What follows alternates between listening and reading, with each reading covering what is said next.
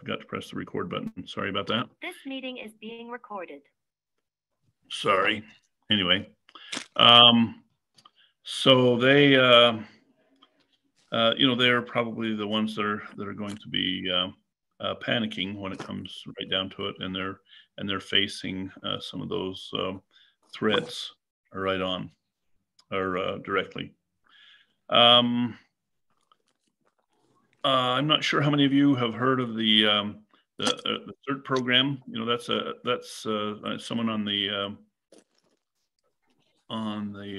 chat is asking about local groups. We do not have local TACDA chapters, but we do have local. Well, most every city has emergency management people, and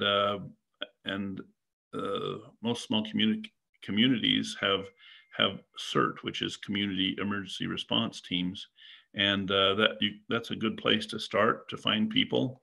In fact, what is described in the neighborhood emergency plan is basically what the CERT people would call block captains. They suggest that in a neighborhood, somebody says community emergency response training. I thought it was an emergency response team, but that's what I've been involved with my local CERT for quite some time. I have neighbors that I talk to on a regular basis about this. Many of them don't want to be involved. However, there are a few, and a lot of my close family members want to be involved, so they become part of the group. And so you can make arrangements to get to know your neighbors, have some frank discussions about what is what could happen and what the response will be. And most people are really quite happy about the fact that somebody may come and check on them in the event of a major disaster. That makes most people feel good or feel a little bit more positive. So each neighborhood, as it says here, they can rescue people whose lives are threatened, provide first aid, account for the condition of and location of the members in the group, provide emergency food, water, clothing, restore normal living conditions as best as possible, prevent or limit property damage, fortify social, emotional, and spiritual strength, be able to report to the next higher organization, which would be perhaps the county emergency management. Again, please mute if you're going to have some background noise.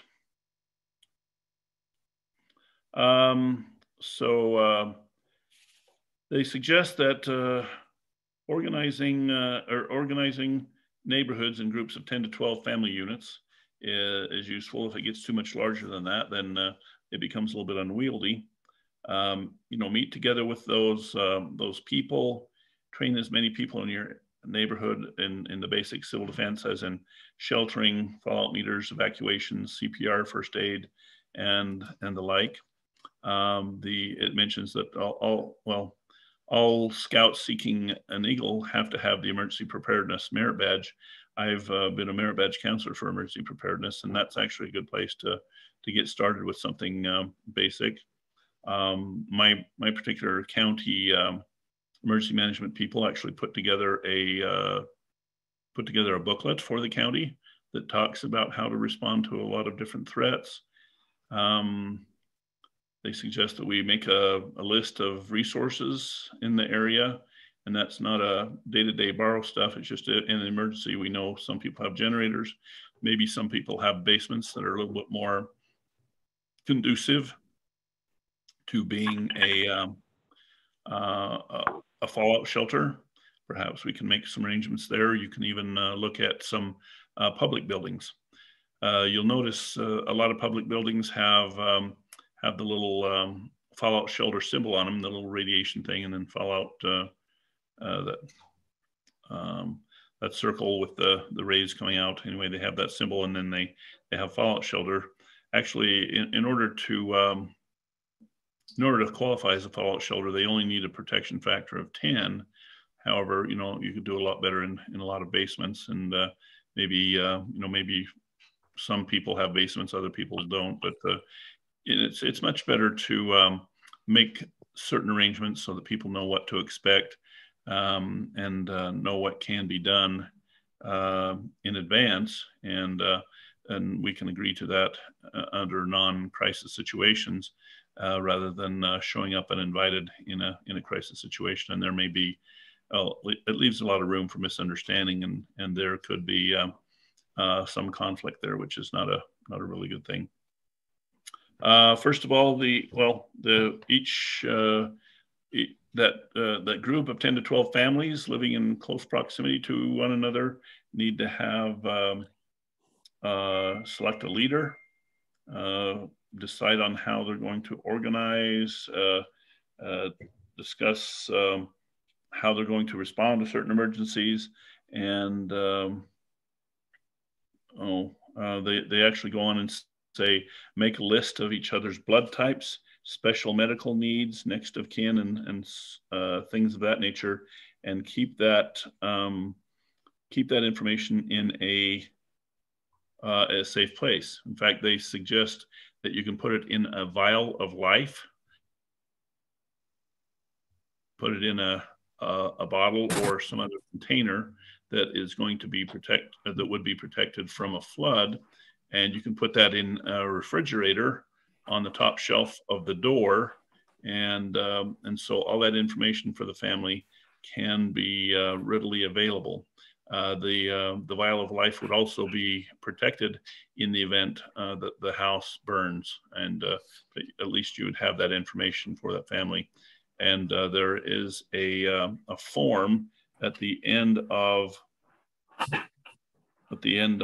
the chapter that kind of prompts you, as in, name and address, and what physicians you're using, how many people in the house, blood types, medications, glasses, all that type of information that people would need. They also talk about psychological preparations for life in a shelter. This could actually apply to people in a shelter for a hurricane. If you're in some sort of a public building, or if you're actually trying to,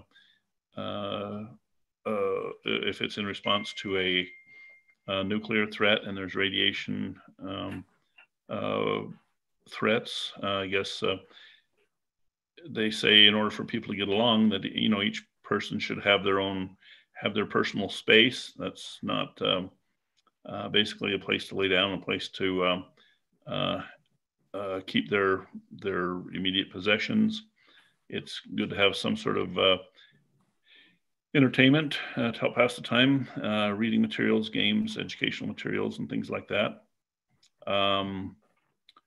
It's good to have some reassurance that, talk about what will happen in the event, as far as reconstructing and what can be done since or after the threat has passed. Communications are very important. People are going to be leaving the group and coming back. It's almost essential to have communications with those groups so that we know what their status is, and so that we don't keep sending people out to find the previous group that disappeared, and they run into the same issue or problem where they don't come back either. Need to arrange to get some physical exercise. Light is also very important with battery power.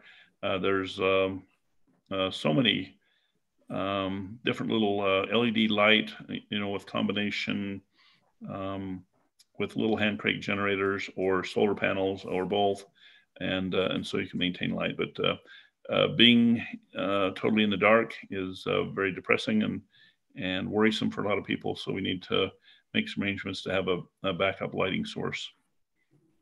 People need to be warm enough, cool enough.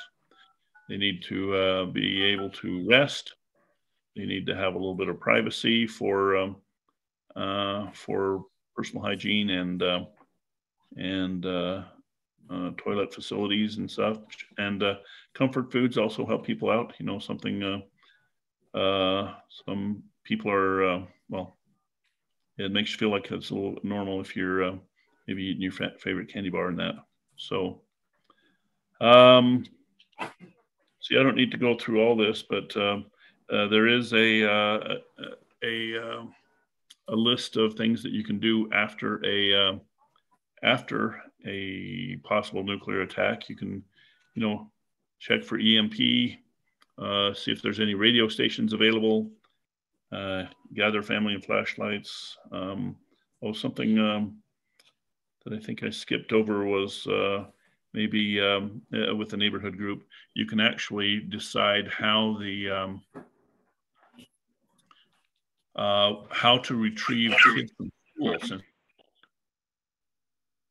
work, they can manage perhaps getting home by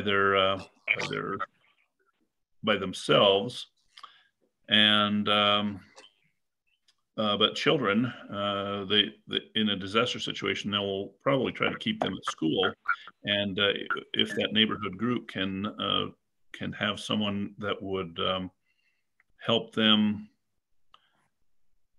or that can go to the school, and if previous arrangements have been made, and you give a signed list of the students that can, and a list of the people who can retrieve them, which may or may not be their parents. That's very helpful for the school to have, but that's something that needs to be done in advance. Of course, yeah, in a nuclear disaster, we need things, it's again coming up on the chat. We need to be able to detect the radiation. So if we know what kind of precautions we need to take, and if our sheltering in those shelters is sufficient at this, so you can tell how you're doing. A lot of new commercial radiation detectors may be overloaded with the radiation that they could see in a nuclear disaster, and so you might have to keep those in a Faraday cage and only get them out once they're available. We have distributed a lot of the old civil defense 17 meters. They have a lot of basic old electronics and circuitry, no micro circuitry, and therefore they would be much more hardened to something like that.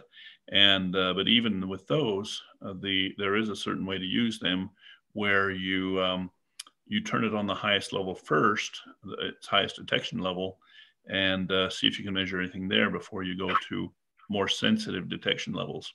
If you use the most sensitive detection level first, it saturates the meter, and the meter actually may become unusable for several minutes just because because the circuitry is saturated, and it'll take a little while for that to recover. So there is a certain way to do that. We'll have to see if we can. Well, we don't have them on our website anymore, but that you can find them commercially. And I used to check each meter as it came in. We had a source at a company that I was employed at, and the radiation safety officer was willing to test some meters for me. However, every meter every high range survey meter that I tested that passed its initial check, and there is a check circuitry on there, actually would pass the radiation detection test. So that's very good to have.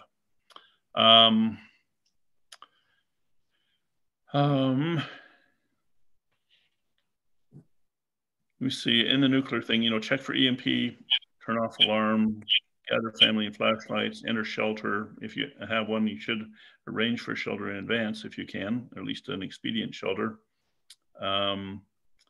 They recommend that we stay in hammocks for up to 24 hours. If you're in a shelter, you can, an underground shelter, you can get a fairly good shock, and so they recommend not getting too close to the walls of the shelter, because they can be displaced relatively quickly, and that would perhaps injure someone in there. But if you're suspended in the shelter on a hammock, then you're relatively safe, or at least on some relatively thick padding like a mattress or something of that nature.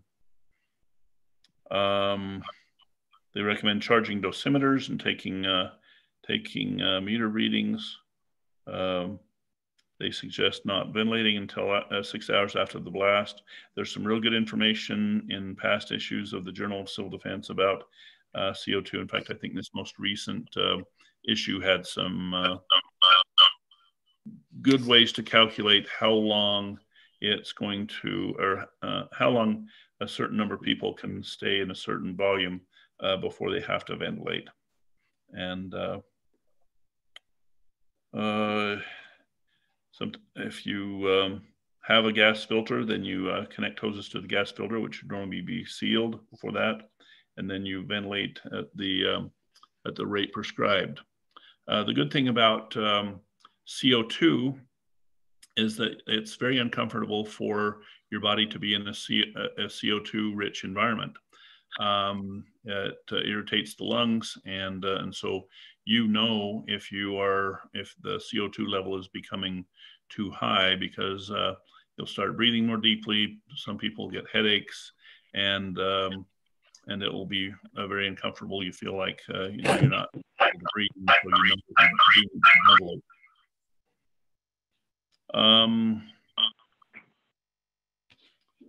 Okay, and then it talks about the information to put in the vial of information. So anyway, that's pretty well it. I know it's we've gone through a lot of information, covered a lot of information in a relatively short period of time, but it kind of introduces the subject and gives you some things to think about and study. But the more you are prepared, the more calm and the more what would you say, the more likely you are to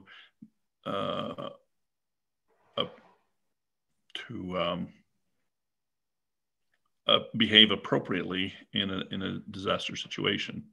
So think about the threats you have. There's a lot of them out there. There are our country is becoming a little bit more. Would you say? I guess there's crime rates are rising. Criminals feel emboldened.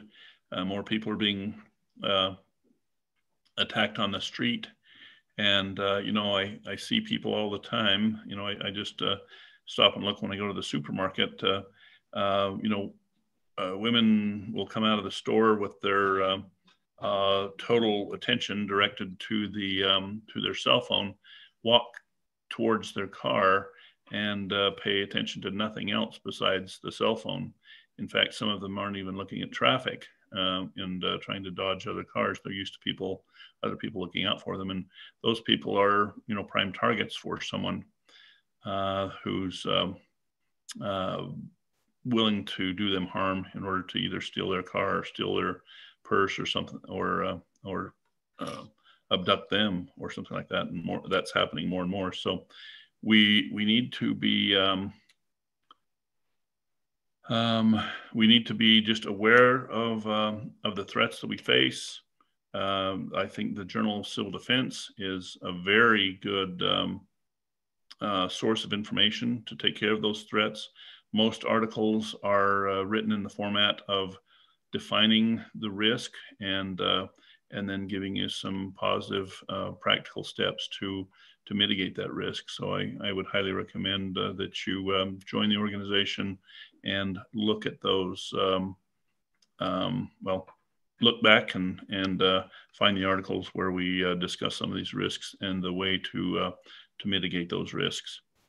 So let me see. I can perhaps respond to a few things, or if there's some questions right now, I can respond to a little bit of the chat information. And I've got John DeGroot, and I've got. Why don't you go ahead, Mark? Okay. You mentioned measuring. I guess measuring EMP. How do you do that? Or is it measuring the damage done already? No, well, basically, we're using the power grid, which would obviously go down in a after an EMP, and then we're also getting a small radio that would be protected until we want to check EMP. But if most of the radio stations are gone, and if the power's out, there's a good bet that there's been an EMP. And so that's your EMP alarm, and basically the EMP alarms that we talk about are just power drop alarms. If the power goes out, that's a good indication that there would be an EMP.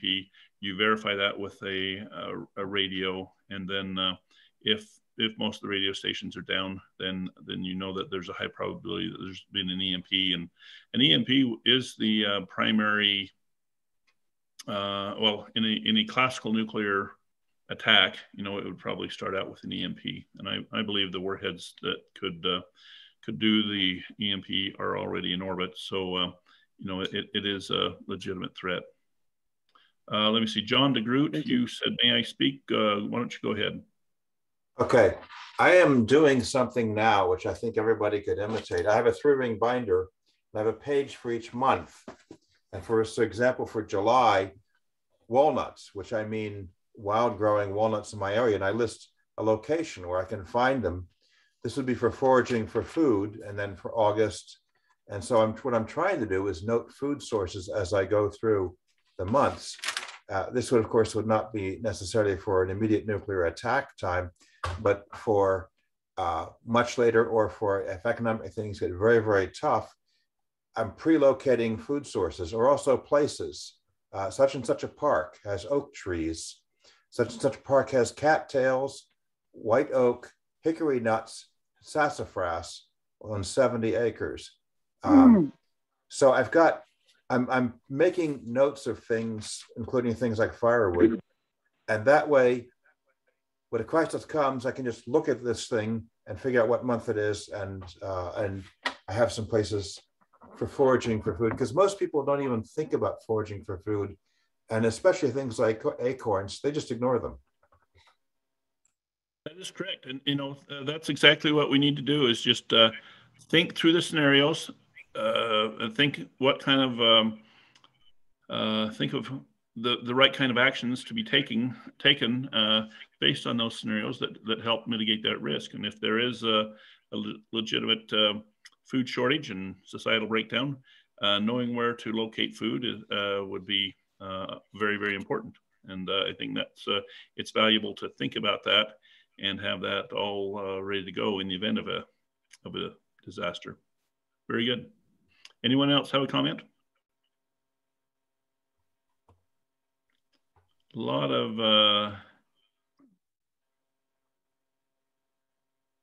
oh, and there's a question here.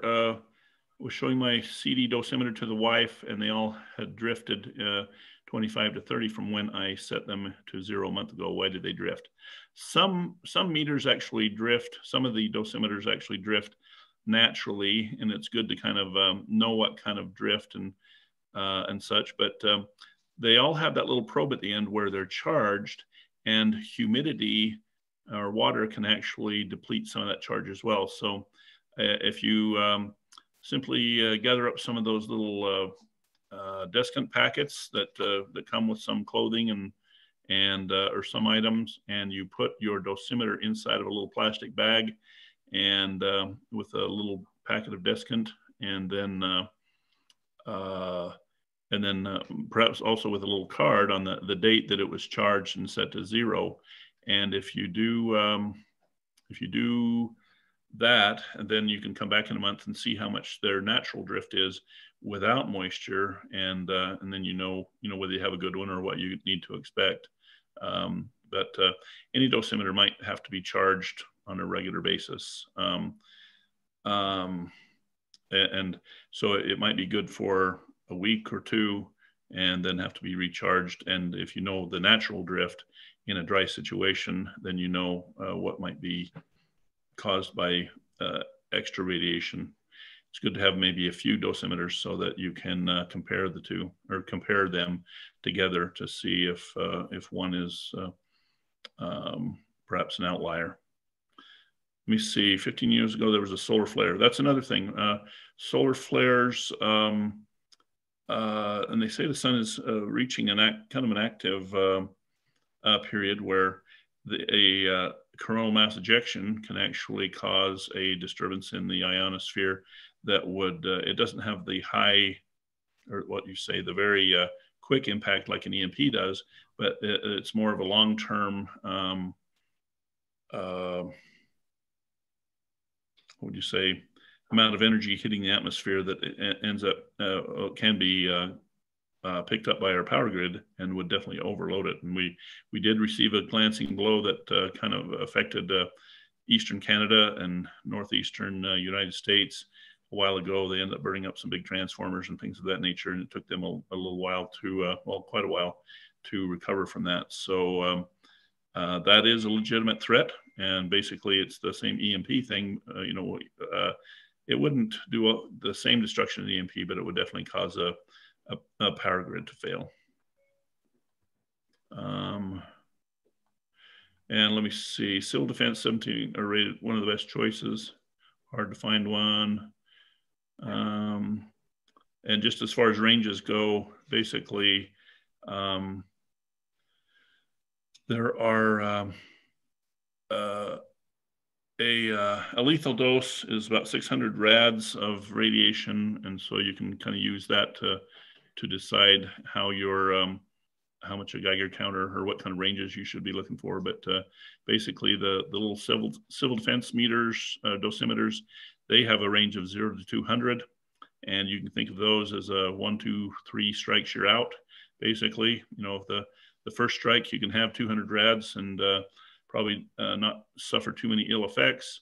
At 400 rads, you'll definitely be feeling the effects. You'll get a little bit sick. You'll probably survive. 600 rads, you will probably die. I think that's an LD 50, I guess.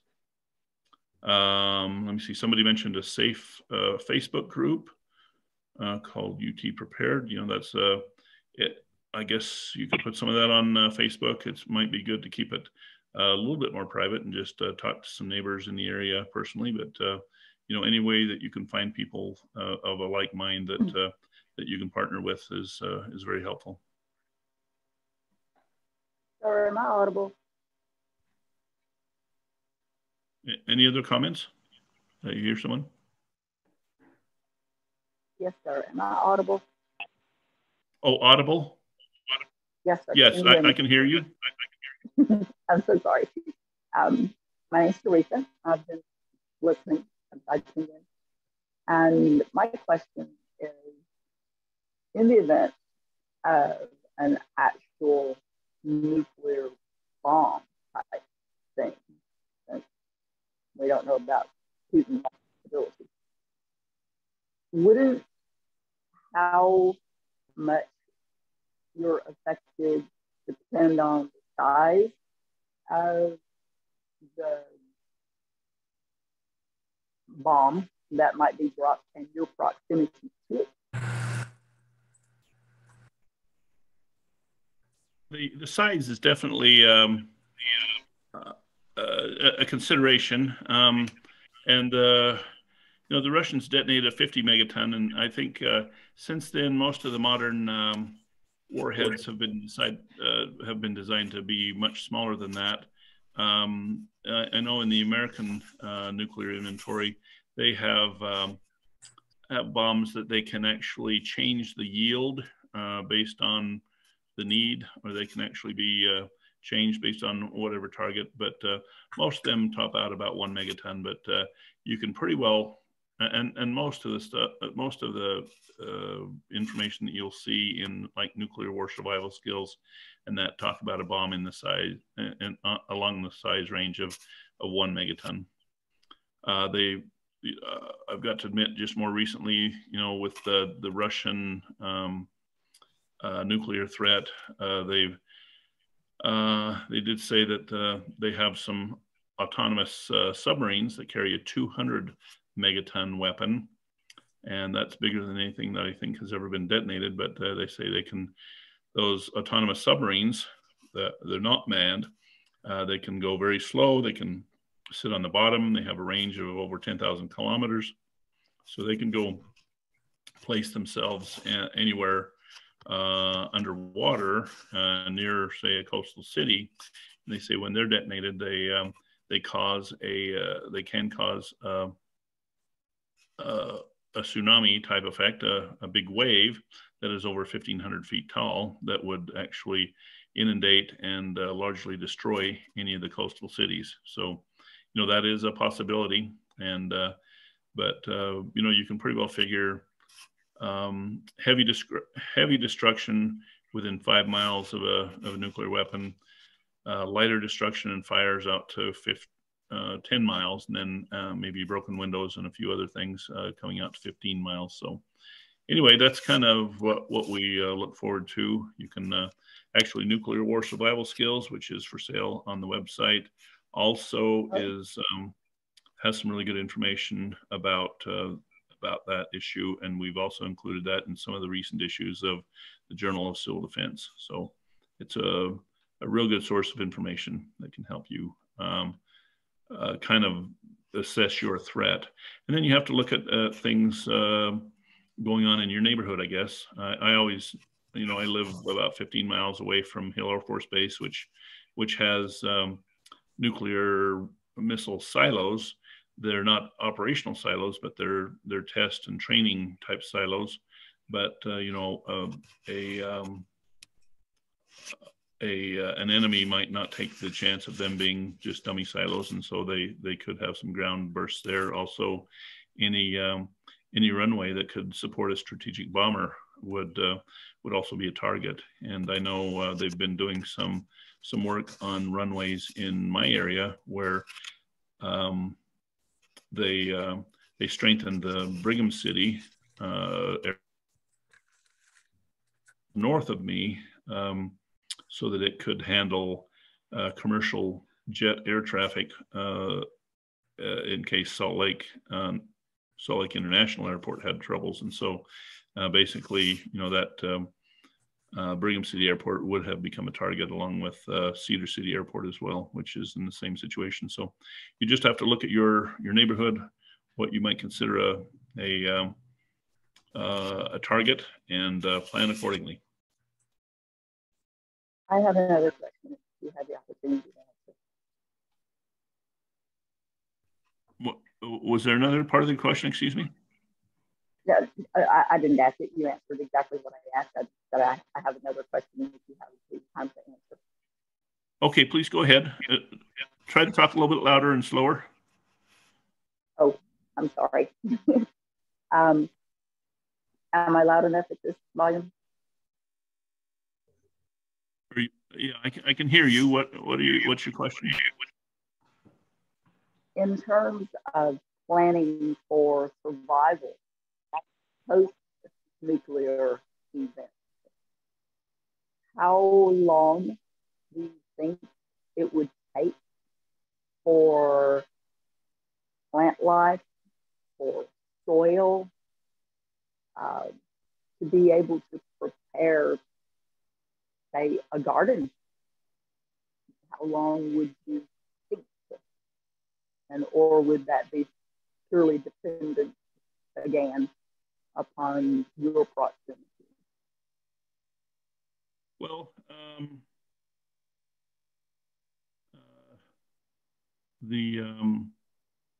it depends. There will be lots of areas that aren't affected by radiation. It may include, well, we may have to relocate or whatever. But another, what would you say, saving grace is that the radiation from a nuclear weapon actually decays rather quickly. Within 2 weeks, the initial radiation from fallout is 1/1000th of what it was. Now that's still enough to where it can hurt you and cause serious health issues. And so you'd probably have to plan on having at least a year's worth of supplies to stay inside of a shelter, at least most of the time, at least for the first few months. But after a year or two, you may be able to plant a garden. Plant life would probably return relatively quickly. And and I guess if you had a low range meter, you could determine how radioactive that was and how radioactive your soil is.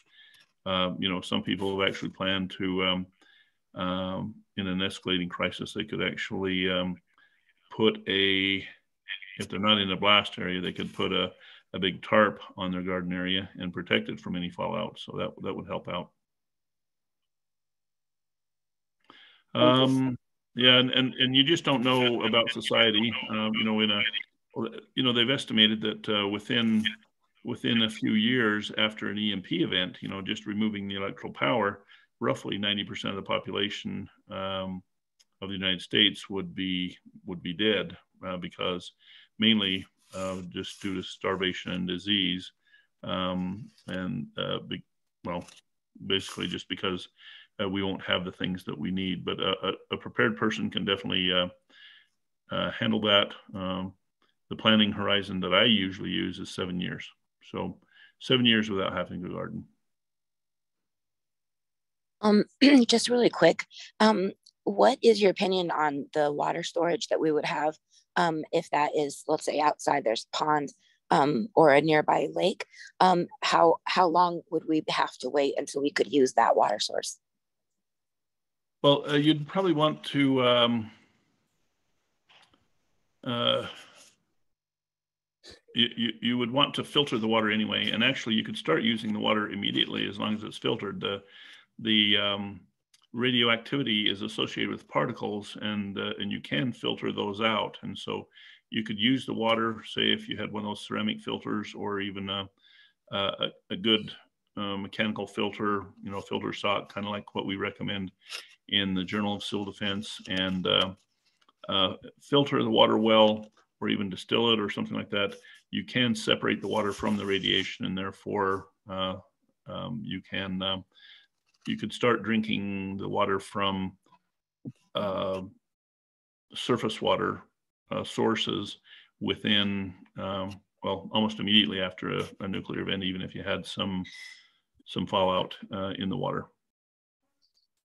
A suggestion here, a well is a great thing. In fact, in the book Nuclear War Survival Skills, that is on sale on the website, the TACDA website, they actually have a model of a filter that uses clay and activated carbon and some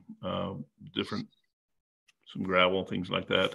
So it can be made with relatively easily available materials, and that should take care of the radioactive particles in the water. So I would refer you to Nuclear War Survival Skills or some of the other articles in the Journal of Civil Defense on water filtration.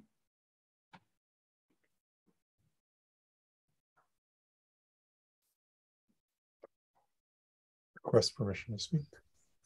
Go ahead, sir. Douglas, is it? Oh, yes. So we've gotten kind of far from the topic of the psychological aspects of being prepared. But what you touched on early is kind of coming out in this back end side, that knowledge and know-how gives people the self-confidence to be able to survive the event as well. And so I've pushed up a number of links on the chat for people to look at, to give them some background on the effects of radiation and how to look at Alex Wallerstein's nuke map tool to see what the nuclear effects of a blast might be at your location.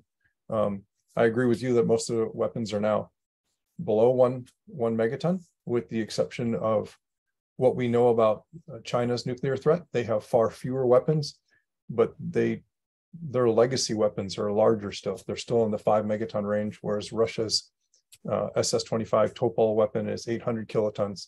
And that's also, there's also, you know, the whole MIRV aspect of multiple re-entry vehicles, where one intercontinental ballistic weapon will send multiple warheads to multiple sites. And what they found is two smaller or multiple smaller weapons targeted on a large metro area, the overlapping shock effect is much more devastating than trying to detonate one much larger, heavier weapon. So they've taken some of those types of strategies that but folks could look at the Alex Wallerstein map and then project from their closest nuclear target site, like in your case would be that Air Force Base. My property in Oregon, it would be the Klamath Falls National Guard Air Force Base. I have a property too close to that, and then I have a rural property upwind out in the mountains intentionally. So we can all take a look at those things, and as we learn them, we can help build our own confidence. We can look at I posted the site on the Wikipedia, acute radiation syndrome, which is the effects that take place in the near term immediately, versus the chronic radiation system, the effects that take place long term, the leukemias and cancers that come later.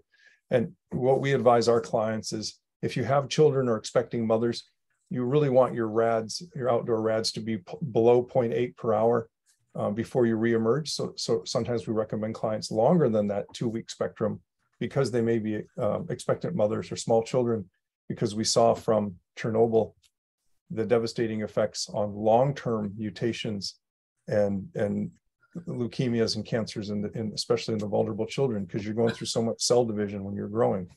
So whereas older people are much less vulnerable.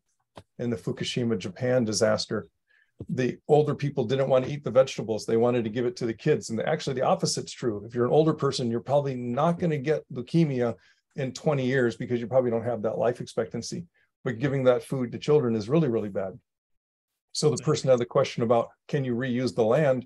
One of the things that came out of Fukushima, and I don't know who published the research paper, I got it secondhand, but was they were planting sunflowers, and they were using that as a crop that pulled a lot of radiation out of the soil, and then they would harvest it and completely discard it. And then the next year, the soil was then considered less contaminated to use. But realize nobody lives in Chernobyl or Fukushima. Millions of people live in Nagasaki and Hiroshima. So you were exactly correct on the fire that burns brightest burns quickest. The nuclear fallout from the blast decays very quickly. And people can look into this 7 and 10 rule. For every 7-hour multiple, there's a 10-fold decrease in radiation.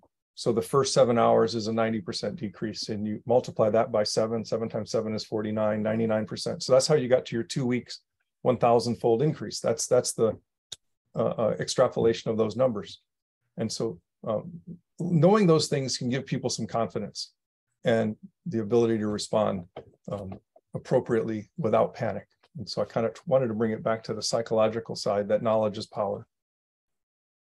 Very much so. I appreciate that. That's very good. You know, if we understand the threat and understand how to mitigate it, then there's no need to panic, and much less tendency to panic. You know, we can survive, and you can rest much more calmly. You know, when nuclear threats or other threats come around, the threat to our food sources and that, if you've got a few years worth of food stashed away, you can watch intently, but you don't have to have a pit in your stomach. So that's the objective. So with that, I certainly appreciate everyone's participation and all the comments and questions. Again, I would refer you back to Nuclear War Survival Skills and to the Journal of Civil Defense. A lot of good information there. And I would, we're always taking questions at info@tacda.org. So if you have other questions or comments, please send them to us. And other than that, we'll wish you well in your preparations and in your efforts to take care of yourselves, your families, and those and your friends and neighbors. And we wish you well. It's time for Blocks and Sticks. Thank you, Jay. Oh, well, it's my pleasure. I love to help people along these lines. It's kind of been an interest of mine for quite some time. So I really wish you all well and good night. We look forward to seeing you next month. Thank you very much. Good job. Bye. Thank you very much. Thank you. Thank you. I appreciate it all.